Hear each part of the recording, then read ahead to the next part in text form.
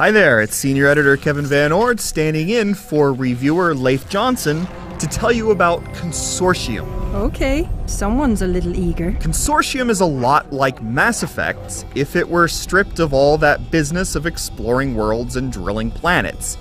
Here, events unfold in an aircraft from 2042 that feels like the Normandy and looks strikingly similar to a Boeing 747.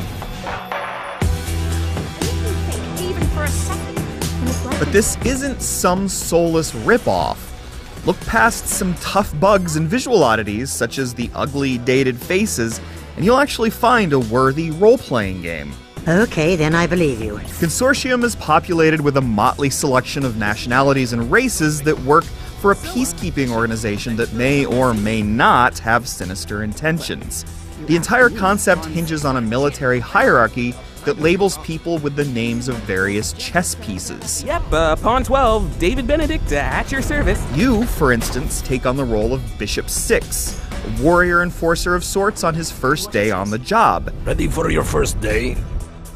As the plot reveals, it's a fun job, and you end up investigating murders, sniffing out traitors, and attempting to tame mercenaries with diplomatic skills. This is very good. One of Consortium's most fascinating quirks is that it acknowledges you, the player, as participating in a satellite-based game that lets you slip into the minds of figures from alternate futures. That might sound a little bit like Assassin's Creed's setup, but only minutes in, Consortium lets you blurt out the truth if you wish. Part of what makes Consortium so appealing is that this story element affects the various mysteries and events.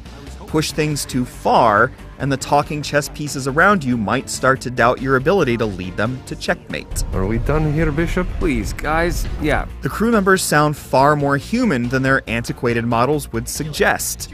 Conversations flow well from one to another, regardless of shifts in subject matter, and Consortium tops it all off with a generally competent voice cast. Hey, Six, are you ready to meet with the Queen?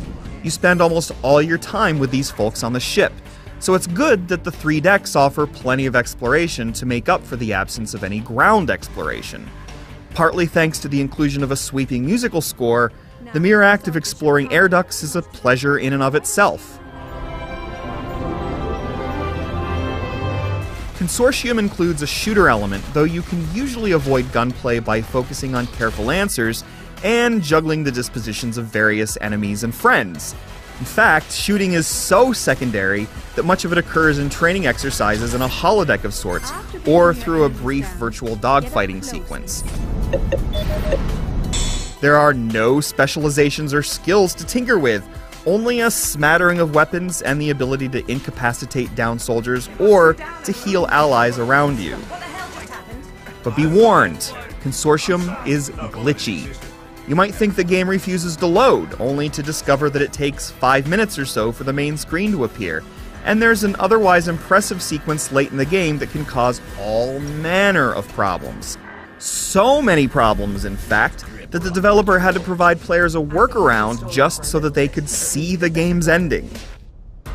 That's too bad, because Consortium delivers a uniquely enjoyable RPG experience despite its rather disappointing running time of around 4 to 5 hours. For now, though, it's best to wait. Consortium has a fascinating story to tell that leads you down some bizarre narrative pathways that break the fourth wall. Considering that this is partially a game about time travel, waiting a couple of weeks for the upcoming patch plan to whip the game into shape isn't that long to hold out. What do you say, Bishop? Will you surrender peacefully to me?